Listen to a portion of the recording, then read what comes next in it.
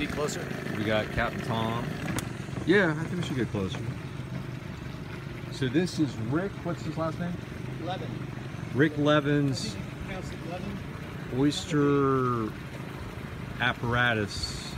Oyster City is his property. Oyster City, way up the Severn River. What's this area called?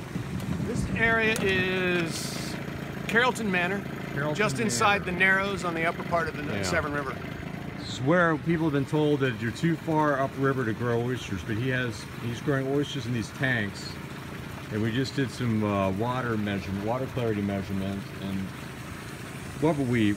Well over 1.5 meters of clarity. 1.3 you got, 1.3 meters. I think our best all day. Yeah, and good oxygenation.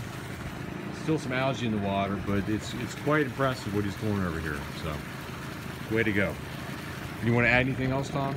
Yeah, he had at 1.5 meters at the bottom of his little cove here, he's got 8.11 dissolved oxygen milligrams over a liter.